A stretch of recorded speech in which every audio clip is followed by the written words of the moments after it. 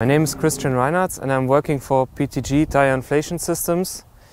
We produce tire inflation systems for every kind of agricultural machinery since more than 25 years now.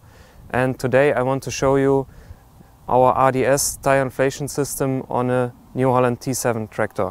For tractors with bar axles, we can offer an integrated rotary union that is mounted on the inner side of the wheel.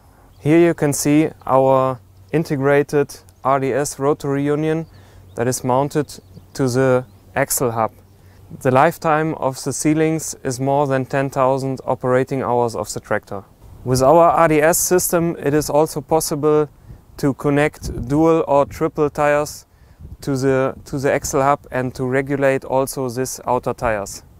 For front axles or for tractors with flange axles, we can offer our so-called airbox drive dual line system that works with external lines, and it is also a dual line system that prevents the tire from losing air when the system is not activated.